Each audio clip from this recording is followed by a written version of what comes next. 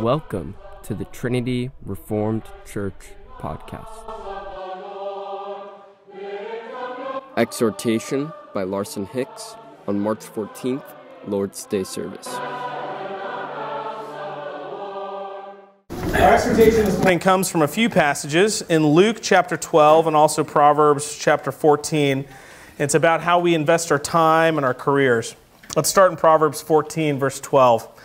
There is a way that seems right to a man, but its end is the way to death. This passage is encouraging us to be wary of the conventional wisdom of our age. There's a way that seems right to a man, but its end is the way to death. We should expect that there's a common standard narrative about how we should order our lives that seems right, but that it actually leads to death.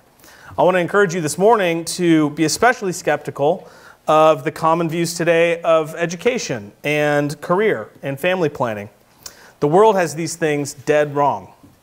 If the world can't tell the difference between a biological man and a biological woman, for instance, then do you think they really understand the difference between a path that leads to happiness or even what happiness is? They don't. It seems right to the world today that young people go to college, they get established in a career, they save a nest egg, and then once all of that is squared away, then and only then do you consider marriage and whether or not that fits into your plans and children. This view leads many to spend the first third of their lives preparing to fulfill the very first commandment that humanity is given, to be fruitful and to multiply. In many cases, we wait so long that you actually miss the biological window to have kids naturally. And by the way, as I get older, the more I realize having little kids is a young man's game. It's difficult work. So don't wait. There's a way that seems right to man, but it's in the end, it leads to death.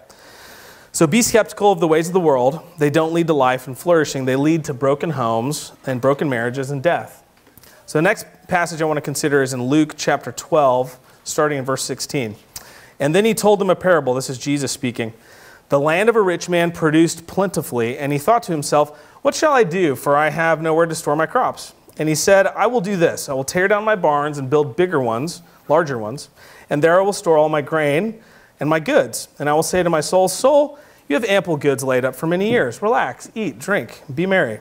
But God said to him, fool, this very night your soul is required of you, and the things you have prepared, whose will they be?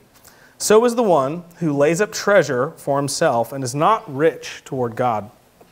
So what Jesus is saying here is don't wait until after you've made a pile of money to start doing kingdom work. Your soul may be required of you this very night. There's an organization, it reminds me of this organization that it's called the Halftime Institute, and it's you can look it up. They focus on working primarily with CEOs and business executives who have spent the first half or really 2/3 of their lives fully focused on their career and on their business, and who wake up one day and realize, I don't know if I've done anything worthwhile. I've just made a bunch of money. And so it's this whole institute that's designed to try to help people in that situation figure out, well, what do I do with the rest of my life? I want to do something meaningful with the rest of my life. No criticism of the institution, but it points to the fact that there's a problem and a disordered life in a lot of these Christian CEOs if they're getting to that point in their life and they're having that realization for the first time. So in our verse, God says to this man, fool, this night your very soul may be required of you, and the things you've prepared, whose will they be? So is the one who lays up treasure for himself and is not rich toward God. I've heard coaches in sports say things like, leave it on the field. This idea at the end is that at the end of the game, you should have nothing left in the tank. You never at the end of the game want to think, I could have worked harder.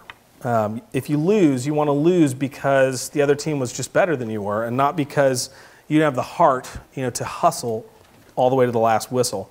So your coach wisely encouraged you to leave it on the field, hold nothing back. Jesus continues in Luke 12, again in the same passage in verse 22. He continues, he says, he said to his disciples, therefore I tell you, do not be anxious about your life, what you will eat, nor about your body, what you will put on. For life is more than food, and the body more than clothing. Consider the ravens. They neither sow nor reap. They have neither storehouse nor barn, and yet God feeds them. Of how much more value are you than the birds? And which of you, by being anxious, can add a single day hour to his span of life? If then you are not able to do as small a thing as that, why are you so anxious about the rest? Consider the lilies, how they grow. They neither toil nor spin. Yet I tell you, even Solomon in all of his glory was not arrayed like one of these. But if God so clothes the grass, which is alive in the field today and tomorrow is thrown into the oven, how much more will he clothe you, O you of little faith? And do not seek what you are to eat and drink and what you are to drink, nor be worried, for all the nations of the world seek after these things, and your Father knows that you need them. Instead, seek his kingdom, and these things will be added to you. So what Jesus is saying here is, don't stress about money like the rest of the world does. God provides for his children, and stressing about money doesn't add a single day to your life. Seek first his kingdom and righteousness, and he'll take care of the rest. This is a hard concept for us to grasp because our lives have become so compartmentalized these days into your professional life, your family life, and your church life, or your kingdom life. These things really ought to overlap and be integrated. So let's end with Proverbs 14:4, because all these things we're talking about kind of the plans of the world and talking about how we think about career and how we think about money. Proverbs 14:4 says, where there are no oxen, the manger is clean, but abundant crops come by the strength of the ox. So what does this have to do with anything?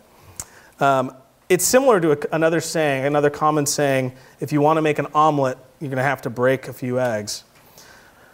It's talking about perfectionism, and it's a serious enemy in the Christian life. Tidy, perfect plans are nice on paper, but if you actually want to produce abundant crops, you're going to need the strength of oxen. And those things, if you haven't seen them, are stinky and they're messy. The passage says, where there is no oxen, the manger is clean, but abundant crops come by the strength of the ox. It's a reminder that growth is messy. If you're interested in kingdom work, prepare to get dirty. This is a good reminder to us who are still in our first year of planting this church. Don't let the perfect be the enemy of the good. Or as G.K. Chesterton said, anything worth doing is worth doing badly. For a Christian husband and wife, raising godly children is the most important kingdom work there is. Families are the oxen in this metaphor of cultural transformation. Raising a family is messy business. But if we want a harvest of abundant crops in the culture around us, we'll need godly families that can do the heavy lifting of that work. So many churches will guilt their congregations into doing more door-to-door evangelism or witnessing to their coworkers, but they fail to focus on the people you'll absolutely have the biggest impact on in your entire lives, which are your spouse and your children. Pour yourselves into them. Witness to them. Make your home a delightful garden that nurtures strong, fruitful trees with deep roots. This is, in fact, the central promise that God makes to his people, going all the way back to God's promises to Adam and Eve and also to Abraham, the promise of godly offspring. God didn't put us on earth to live designer lifestyles of ease and comfort and wealth and tidiness. God's promise to give his people godly offspring and his promise that his glory shall cover the earth as waters cover the sea cannot be stopped if his people are faithful to be fruitful and multiply and to subdue the earth. The commandments are connected, and obedience to them results in the fulfillment of God's promise of godly seed. So saints, be fruitful and multiply. With your families, take dominion for the glory of God. Expand his kingdom and his lordship over every square inch of this planet, from your dinner table to your business. Turn from the ways of the world that seem right and towards God's ways that lead to life. Thanks for listening. If you want to find out more, check out our website at trinityreformedkirk.com. That's trinityreformedkirk.com.